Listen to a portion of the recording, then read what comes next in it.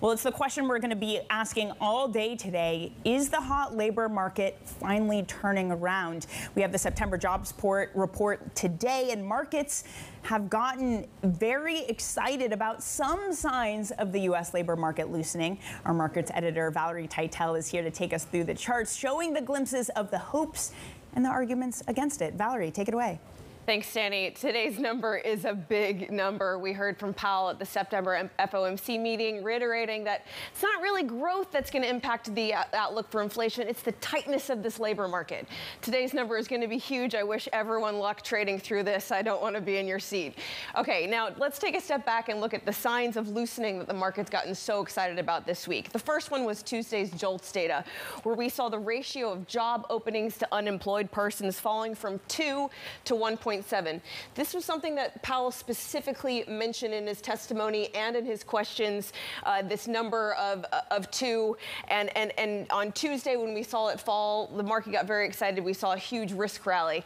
But analysts say you have to take a step back and look at the last 6 months of this number.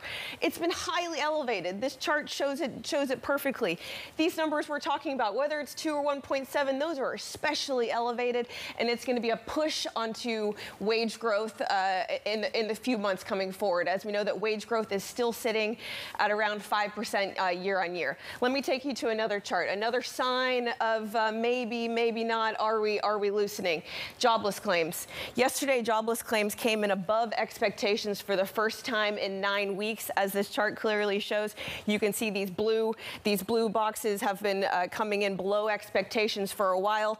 The number was above the 200K handle at 219. Again, is this another sign of a crack? Yeah, you can read a lot into that, but you have to take a step back and realize that jobless claims at a 4-week moving average at around 200K is especially strong. Into the last 2 recessions, we saw prints 350, 375 before the growth slowdown started to happen. One more chart, which is putting the big headline number into perspective.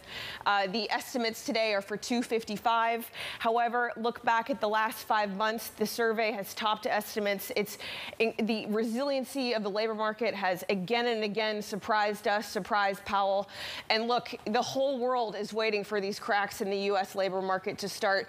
The financial system is straining at more aggressive the Fed is going to be. We heard from Daly last week saying that the bar is high for us to pivot.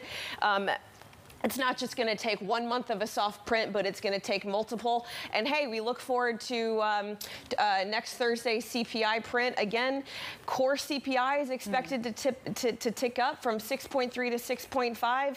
I just really think the market is getting way too excited about this loosening that they can be reading through, and they really need to take a step back, look at where we're coming from. We have a long way to go.